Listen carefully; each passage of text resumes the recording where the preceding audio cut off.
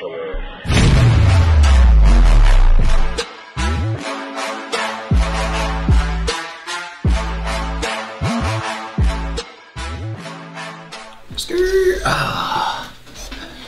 up, guys? It's Coach Clay. What's up?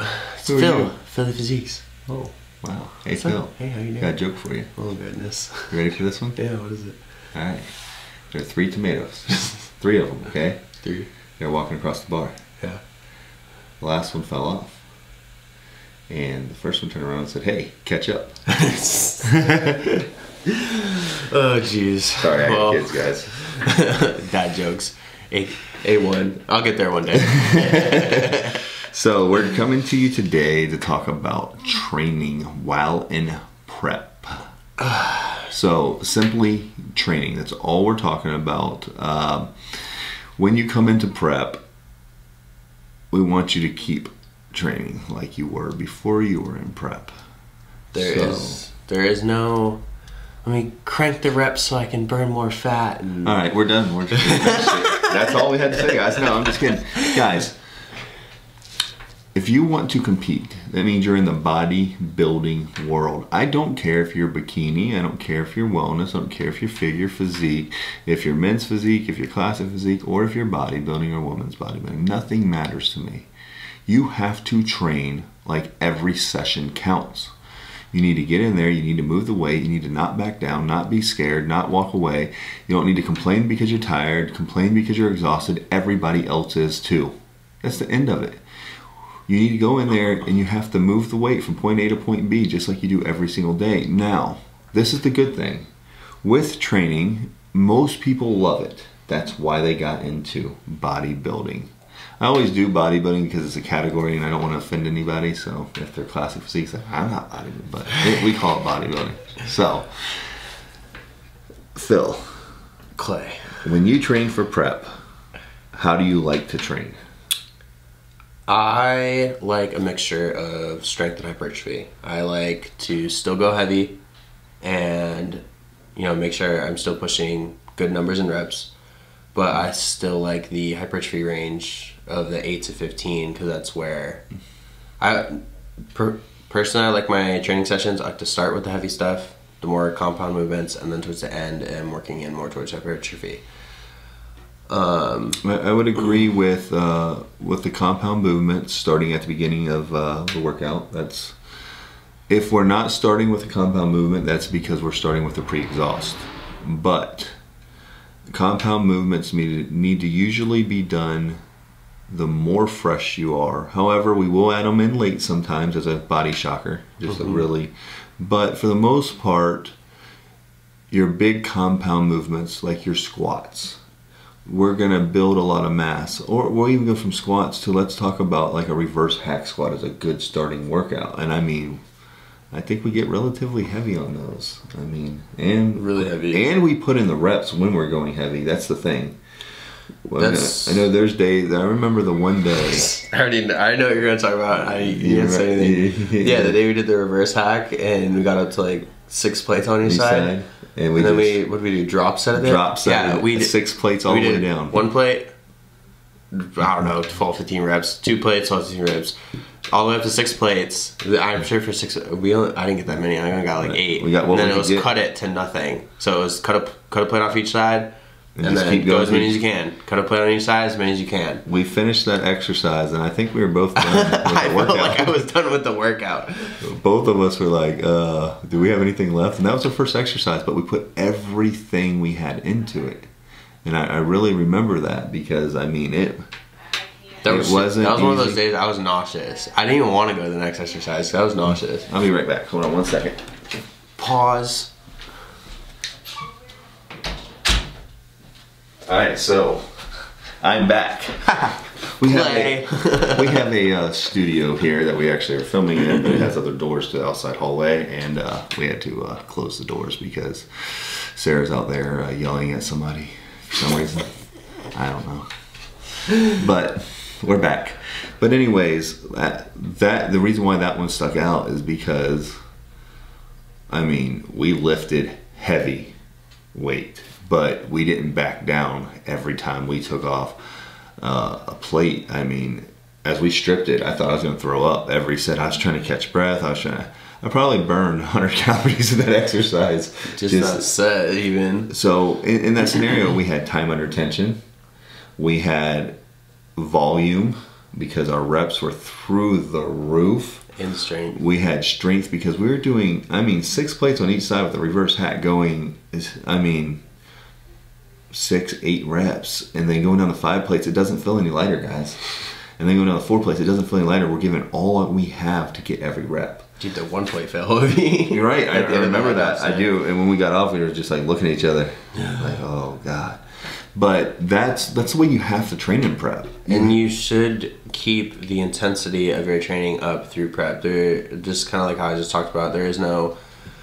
I feel like I commonly hear like, oh, like you're leaning out, like you like back off the weight, and I ain't backing off. No, the training is still for growing. And of course, we talk about the black and gray area.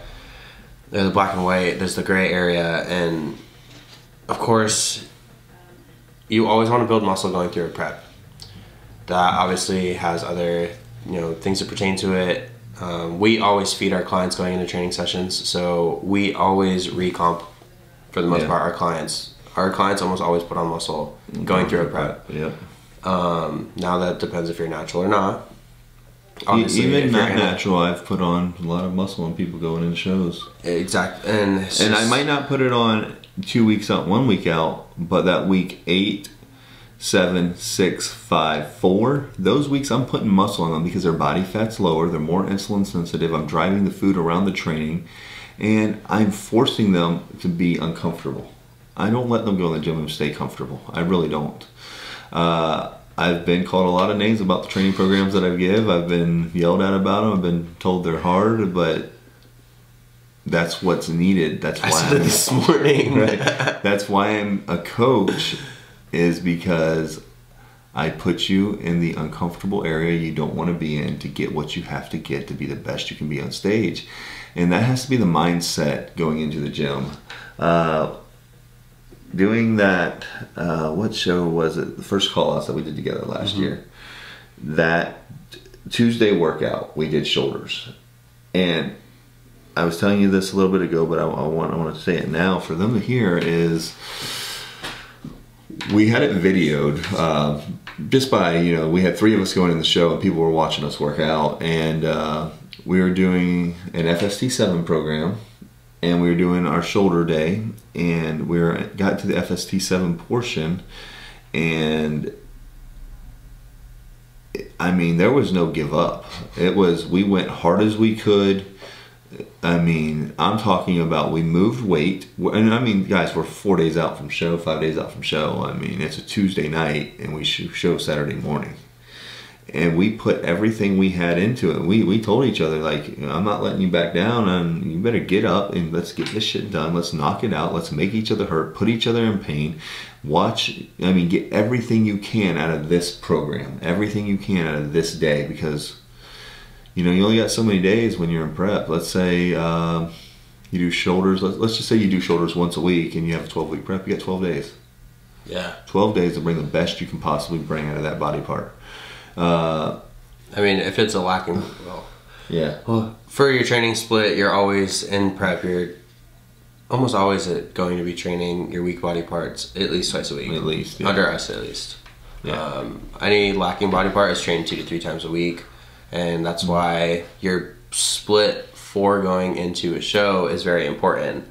You want your split to be set up for you to grow what needs to be grown. Shape what needs to be shaped. Especially you have clients I know that he's not working on growing them. He might be working on bringing down size. That's a thing that happens, especially with bikini girls, for example. Yeah. If their quads are too big, they're gonna lose points. So you have to try to bring them down. Figure girl, I have one right now, like we were talking about earlier, that's just, her routine is all shaping and trying to bring some more shape back, because she really does carry a lot of muscle. She has strength like no other. Really everything is about really shaping her up the best we can for stage this year. because her muscle's there. We just got to get it reproportioned the way we want it to look to really bring out an hourglass figure, a wide upper back, smaller waist.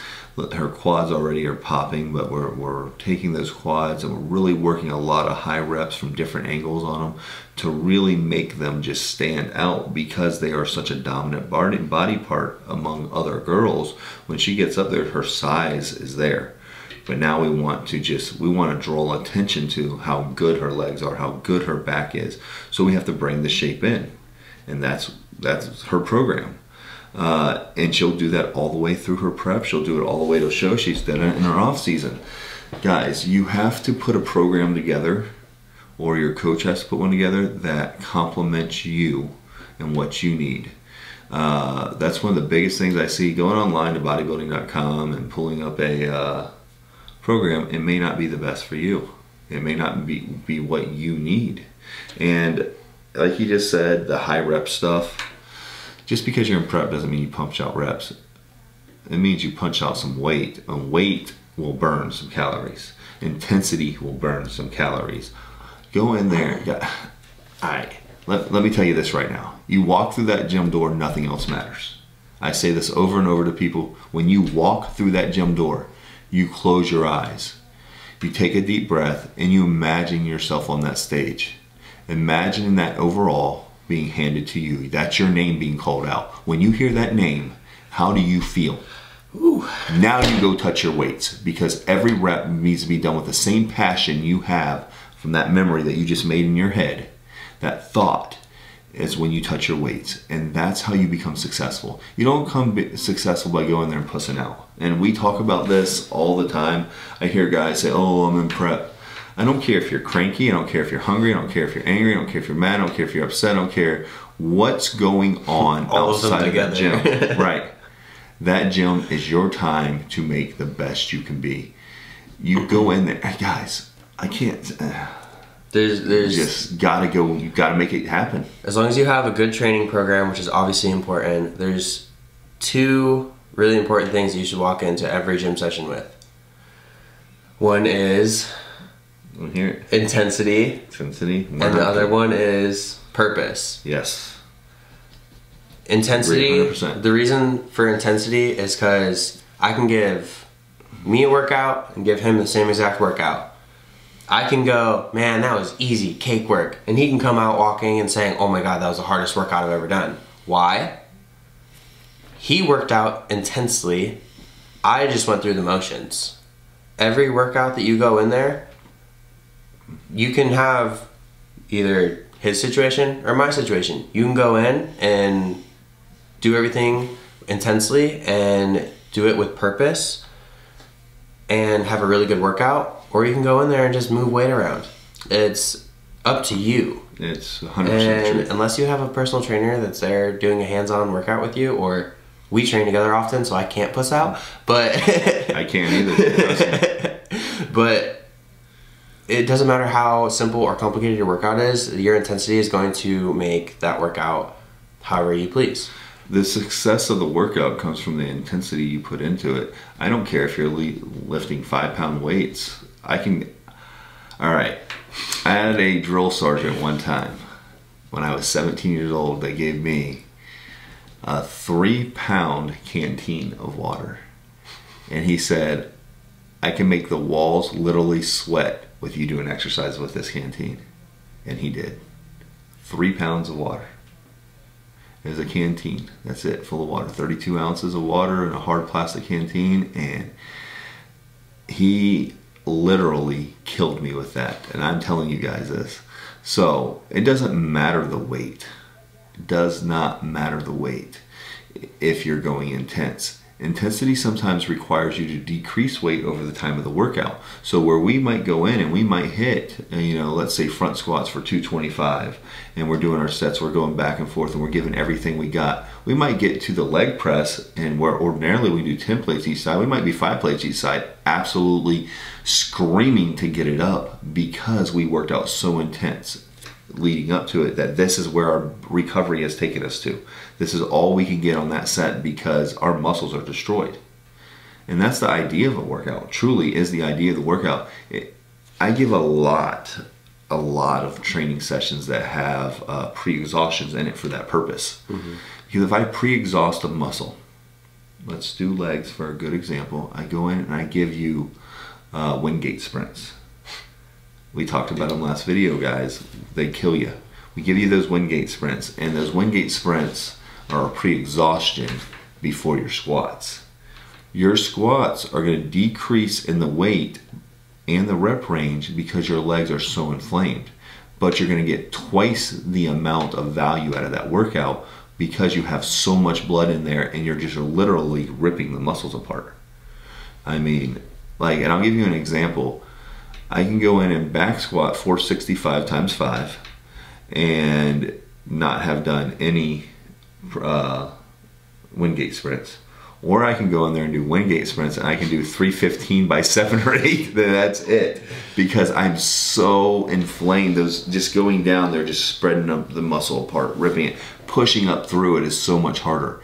And I mean, that's what a pre-exhaustion does. And the only time you should, the only approved purpose of decreasing weight is because of complete exhaustion. You're exhausting the muscle. You're working it hard as you can. And then it's okay. And holding form. Yes.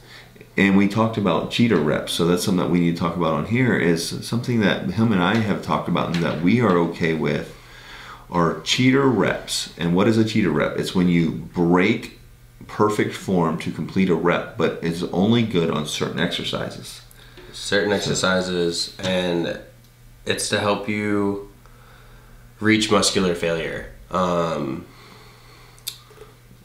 Chris Bumstead going to the last Olympia, I feel like the whole last couple weeks of his training, almost every single exercise, you'd see him doing full reps, and then he gets done, and he's doing half reps, and then he's doing quarter reps, and that's all I could get. There's also forced reps where I gotta hit 12, I do my 12 reps, and then I swing to get those extra 3, 4, 5 reps. And that's what you do on safe exercises, guys. Safe exercises. Like what he's talking about, lat pull downs, okay? So we're doing lat pull downs, let's say you're doing them and you gotta get strict form out to the side, really working that lat. Okay, you're up and down, you're staying perpendicular, you're pulling nice and deep.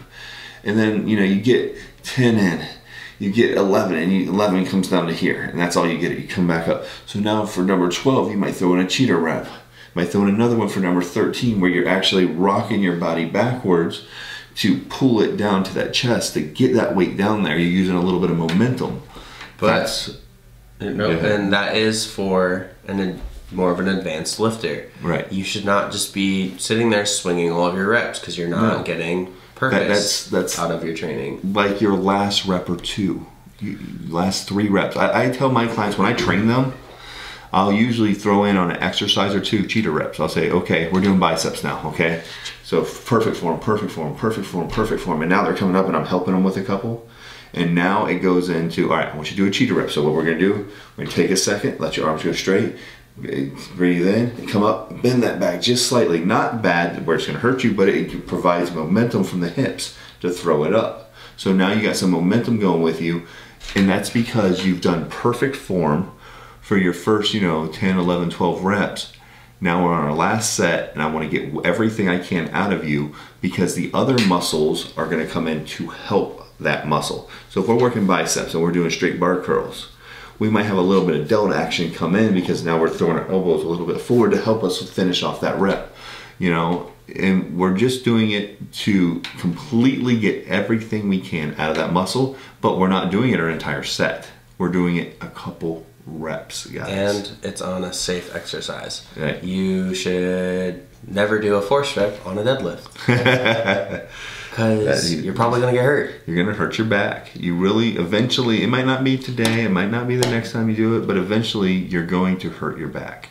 If you're doing heavy deads and you come up and you break form, let your butt go all the way to the ceiling and your back be down and you're trying to lift it from the hips, I mean, you're going to hurt yourself. That lower back's going to hurt.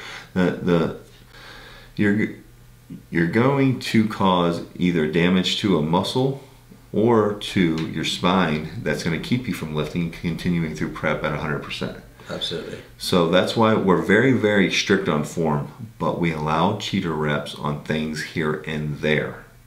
to get everything out of it. One of the ways I love this, I'll give a shout out to AJ. So AJ Sims is a very good prep coach. A lot of people know who he is. One of the things that I see him do a lot that I have done over the last couple years and I love are leg extensions. So we get down on the leg extension machine, and Phil will know this as soon as I start saying it. I give him straight legs. We're going all the way out. We're locking out. We're doing perfect form. Then all of a sudden at the end, what do? Sit forward, give me half reps. Yeah. So it takes forward on the bench and he gives me half reps. Still legs going straight, but now they're at an angle going down and they're just coming out to here instead of sitting back, having your hips back, everything coming all the way up. Now he's sitting forward, sitting locked in on the machine and just giving those half to 3/4 reps, just hammering the top of those quads. And that is truly a cheater rep. We're not doing a full rep. We're positioning our body where we can get more on the upper end of the movement and push through it and drive from that hip and from that upper quad, rather than sitting back and focusing all on VMO, which does a lot of that movement also until it pulls up. So that's a type of cheater rep, and I give them a lot, especially in prep, because we have nasty legs. Y'all can go look at Instagram. You can look at our guys and girls. We don't come in with fat legs. We have lines. I got hella lines. We have lines in our off season. Yeah, I got lines right now. The other thing, just to touch back on training with purpose. This is extremely important because obviously we're referring to bodybuilders for this training, because this is prep.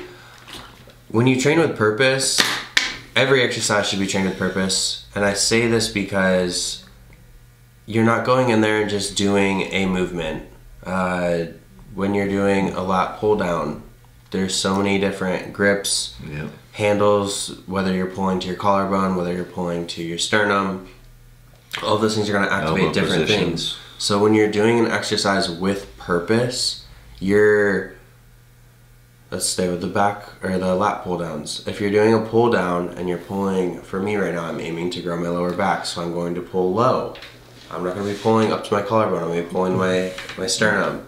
Because I'm going to be rounding chest my back more. Chest is going to be real high. He's going to have arch in the back to really concentrate. Here, turn it on for me, Phil.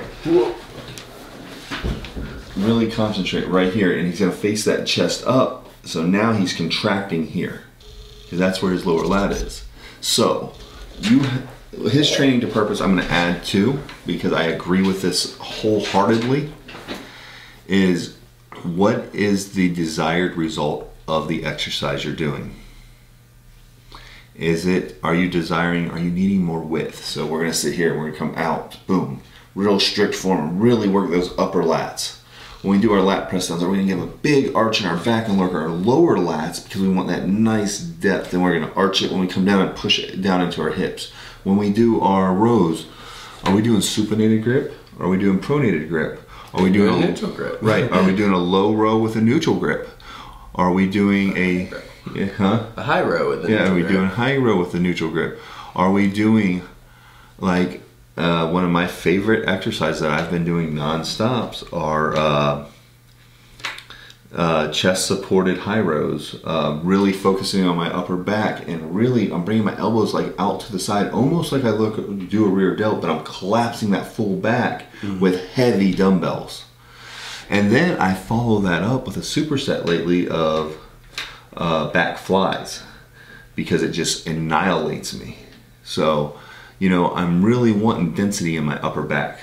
And now my next program I go to next week, it's almost all lower back focused, because I really need some more lower back. My back, I want the best back on stage. This was the first year, I'd say, at Masters Nationals, I thought I had the best back on stage. When we were turning around, I looked all the way down. There's one other back that competed with me.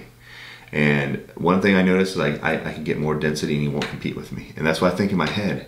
I map that painting out and say, all right, so now if I come with more density, these guys can't keep up with me. I've been in the top 5 for pro qualifiers over and over and over again. And I don't have the best physique, but no one has the work ethic that I have. No one has the discipline that I have. And I tell myself that every day. I may not have the best genetics, but damn it, I will tell you, you will not outwork me in a gym. You want to go in there, you want to go head to head, I'll watch everything you do and I'll go harder, I'll go better, and I will not stop. And what I imagine in my head is that right there. Every time I touch a weight, whoever is going to be standing next to me, I don't want them to be able to say, I outwork this person. So I work harder and harder and harder and harder. And that's the mentality that I give myself to make sure I'm the best I can be. Yeah, I mean, every time I've ever wanted to quit on cardio, anytime that like prep's gotten really hard on me, I have one question for myself. You probably ask yourself the same question. Any competitors probably have, especially the good ones, because every time it gets hard. Tell me this question: is that person standing up there winning that overall working harder than me? And that's spot on. I'm like, is the person who's going to win, is he going to be the one who didn't do that extra reps? Is he going to be the one who didn't do all his cardio, didn't eat that meal, you know, they cheated on the meal? I don't do that. But I'm just saying, if there's anything that ever gets hard, I ask, why am I doing this? Right. And the end goal is, you know, I want that #1 slot, and I want my name to be called. Because nothing feels better, I tell you. Man, that feeling is... I told Phil that what I told you guys, I know I told him the first time he went into Daytona. I remember telling him this. I don't know if you remember this, Phil. I brought the spin bike over to the leg press machine. I rolled it on over. And I put you on the spin bike and I said, go. And you got there and you just pedal. We're doing Wingate sprints and then we're jumping on to the leg press. Yes, it's dangerous. It hurts. But when I told him that and he was sitting there, he's pedaling, I said, don't let anybody work harder than you. Just imagine right now, they're calling your name. They're calling you for that overall. This is your overall right here. Keep going, keep going, keep going. Keep those legs moving hard as you can. All right, get off. Couple deep breaths. All right, get on this machine. Get on this leg press machine. Go. Do not let them call somebody else's name. Close your eyes. Imagine that's your name being called. That's your overall. How hard are you willing to work for it? And that right there, that kind of motivation to our community, our bodybuilding community, or us in the NPC, if you're OCB or you're NGA, I don't care, but we're still a bodybuilding community. That kind of output that you're willing to put out to win everything, that's what you need to have every day. And I have to remind myself that every day when I walk in the gym. I love training with clients because I have to have that mindset for me and them when we walk in the gym, right? Absolutely. And that's I guess a good thing to talk about too is like who you train with. When you're on prep, there's gonna be a point where there's people you can't work out with. I've had to tell people I can't work out with them. You talk too much, you don't train hard enough, whatever. You know, sometimes I don't like to say it, or I just don't say it. I'm like, oh no, I can't really work out with you. Well, I'll give you guys an example. I had a client this year, and he'll probably watch this. He's a great guy. I actually love working out with him, but the workouts are too long for prep when I'm in there to smash the weights. And I had to tell him, like, hey man, I'm in here for prep. I'm doing my own thing. I got blinders on. Don't touch me. Don't look at me. Don't do anything. I'm going in here, and I'm in here to train. But the reason why is I needed that intensity to the next level. I was so in a zone, so focused on training so hard that my rests were to the second. And you know, 10 seconds before my rest time was supposed to be up, I'm already on the machine, I'm setting up my feet, I'm watching that clock, clicking it off, and I'm going. With that person, I couldn't do that because he's never experienced a prep before, never experienced that just give it all you have right at this time, because this is all you have in you, and you just lay it on the line. And it would slow me down because like I would get off my leg press and he'd go get a drink of water and I'd be like, yo dude, you need to get on here. I only got a minute 45-second rest and it's gonna take you a minute 45 and then we gotta put plates back on, you know? So I had to tell him, be blunt with him, say, hey man, we're not working out right now. This is me. I know it sounds rude, I know it sounds mean, but this mentality that I have is what's gonna let me win. And I mean, this is gonna go full circle between your free time, your training, your cardio time, your everything in general when it comes to the prep. Like who you surround yourself with can either benefit you or deter you. Right. So, you know, if you're training somebody who talks a lot, or just training with somebody who doesn't understand, and of course, I'm speaking on this to be the best, to be the person who's taken an overall. You know, are people who step on stage who are, you know, they just like to step on stage, you know. We're talking about pushing everything to the limit. Yes. We're talking about being number one. We're not talking about just to compete. If you can compete and, you know, not push yourself to these extents, but you're not gonna win. Right, and it kind of defeats the purpose of competing because you don't. All right. Here's a question to ask yourself: are you doing this to be the best you can be and to stand up there and try to compete? Are you doing this just because you want to touch stage? The people that I want to work with, the people I love working with, are the people that are goal-oriented. And I'm going to give you an example. Kevin Lewis, I hope you watch this. I'm giving you a huge shout out right now. I started working with this guy, Kevin Lewis, I think 3 years ago now. 3 years ago, we went through a general dieting phase. His fiance is a competitor. She's one of my competitors. She's been with me several years, and I love working with her. And he loved watching her compete, and he said, I have to do this. So after his general diet phase, said, no, you're still my coach. We're going on stage.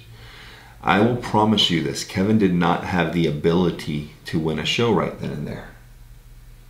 Not at all. But fast forward to last year. Every show he did, he won an overall in. Think about that, guys. Beast. All he wanted to do, he was so goal-oriented, he said, make me the best I can be every single time I touch stage. Every single time. So that second year that I worked with him, he still won in overall at his first show ever. Because he put in, you know, a year with me of training hard, dieting, learning everything, learning how to train. And then last year, he's overall. I mean, he really put himself in a position where it's like, who is this guy? Because he is a little bit older than a couple guys that he competed against by about 10 years, actually 13 years. And this guy was a week out from nationals, you know, doing a show to get qualified, and Kevin beat him in the overall, and he's an amazing competitor. This guy was top 5 at nationals, and now people are like, you know, who's Kevin, man? He's winning. He's won 3 overalls back to back to back.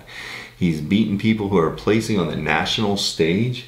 Like, who is this guy? He beat a couple people that knew at that show. Yeah. The last one, yeah. Yeah, he beat a lot of he brought it. Well, I mean, he got the overall, so yeah, he beat everyone. Yeah, so, I mean, that's the mentality, man. That mentality right there is what I love to work with. That's what I want you guys to understand about training, is when you walk into the gym, it's not to go in there and pussyfoot around. I love that word. It's to go in there and really press the envelope on your training. I don't care that you're tired. I don't care that you're exhausted. I don't care that you had to do cardio this morning and you got up at 6 a.m., 5 a.m., or 4 a.m. I've been there. I've succeeded with it. So can you. End of story. Anybody can have success if they want it bad enough. Absolutely. The biggest thing is going to be the consistency and the intensity of your training. Training with purpose, making sure you're getting in there, getting done what needs to be done, and the results will show. And I'm going to add one little thing on here. If you don't know how to train a muscle, but you know you're lacking it, 1, send us a message. We'll help you. But 2, log on to YouTube and watch videos. Not every person's going to be right, but you will find consistency, and that will help you. Because once you find 5 people said do this, but 1 person said only do this, you're going to lean towards those 5 people. And that consistency you see will help you because now you've learned how to do the exercise. Guys, nobody is perfect. Nobody has a perfect physique. Nobody... Oh. Yeah, well, you know, Philly Physiques over here, how he got his name is just so perfect, so he had to add it in there. No, but seriously, guys, we're all working to improve and get better. Don't use prep as a way of downplaying your training and focusing on everything else. We focus on diet 100%. We focus on cardio 100%. We focus on training 100% our best that we can give every single day. And that's going to vary what you can give due to that exhaustion rate, but you're still going to give 100%. If I'm not laying down on the floor, I probably didn't give 100% because I usually have to lay down on the floor sometime during the workout. And I try not to sometimes because, you know, I have some competitors, so I just lay down against machines, and that's why I'm leaning up against them. But it's about giving your all in every aspect of that training, giving it all and how much weight you can move properly, training the muscle that you're supposed to train the way you're supposed to train it. Meaning, if you're wanting to work your biceps, we're not going to swing every rep so our shoulders are getting it, you know? We're not going to sit here and do this. This isn't going to work your bicep. Look at my arm. It's not even moving. It's just, I see a lot of people curl and they do this. If I lighten the weight, we come down and up. We use this as an axis point. Remember, axis points are what concentrate a muscle. If we're swinging the entire rep or we're pulling the rep back rather than curling, I see this a lot. I don't know if you see it. Yeah, they want it backwards to help shorten they just shorten that motion. So this is all they're doing is, you know, a 3-4 inch motion rather than a full motion. You want to train the muscle you want to train, like he said, purpose. The purpose is to grow the muscle, not to do the rep. Absolutely. So, and then fire your damn intensity through the roof. If you can't picture yourself winning an overall and feeling amazing about it, we got to get out of prep. We need to go back to the drawing board because you're not confident enough that you're going to win that overall.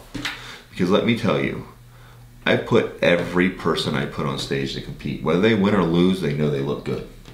Yeah. I don't want people to touch stage that aren't confident. I want them to touch stage being like, all right, let's go do this, coach. Let's go do this. Let's go get another one for the team. Like, I mean, last year, the last full season we had, I had 2 competitors going back and forth for number 50 of the overall. They were competing a week apart, and they're like, no, I want the overall. I want the 50th overall. And they're arguing about it. And that's how you want, I mean, they're so confident. They didn't even win their class yet. But let me tell you, they were so confident that one of them was going to be the 50th overall, which one was, that they were arguing back and forth over it because they trained so hard, they knew they were in the running for it. So. Yeah, you got anything else you'd like to add? No, close your eyes when you walk into the gym, guys. That's it. Close your eyes and imagine yourself. Do not let anybody take anything away from you. Don't let anybody train harder than you.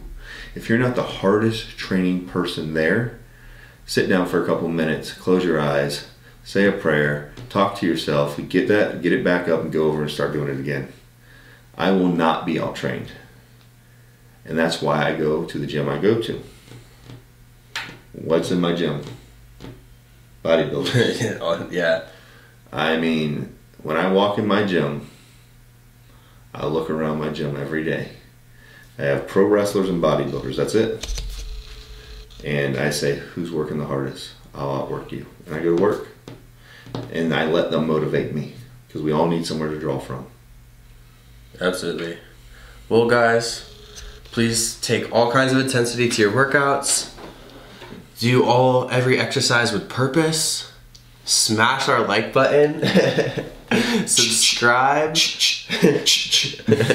Subscribe to the channel. Please leave some comments. If you guys need help with any exercises or if you guys have questions, please leave them down below. We will go ahead and answer those for you guys. Yes. I've gotten a lot of PMs, guys. A lot of private messages on my Instagram about our YouTube.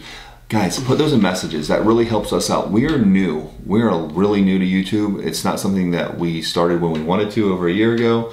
Because of coronavirus, we held off. We had some other stuff going on with the business. But we want to make this all about bodybuilding, about prep. We have other things going on here. When we finish this season, we have, we'll have another pro bodybuilder sitting right between us, going over some of this stuff and going over some different topics. We really want to grow us on YouTube because, I mean, entry-wise, we probably put 300 to 400 on stage a year, right? Yeah. So think about that. We put 300 to 400 entries on stage a year, okay, on our team. We know what we're doing. We win a lot of overalls. And this is a way for you to learn what we are teaching you and mix it with everything else you're learning out there to become great. This is what we're giving back, and I hope you guys like it. I hope you guys, I've got a lot of good feedback. Thank you guys. But put the messages down there. Let us answer them because somebody else is thinking it. I promise you. Guys, we love you. Smash the like button. Keep watching our videos. Get your friends to subscribe. Your mama's, grandma's, best friends, aunts, uncles, dog to subscribe. I don't care. We just need more. If you guys learned something out of this video, if you could just tell a friend, share the information that you learned, we'd greatly appreciate it. So I hope you guys have a wonderful rest of your days. We're out. And we'll see y'all soon.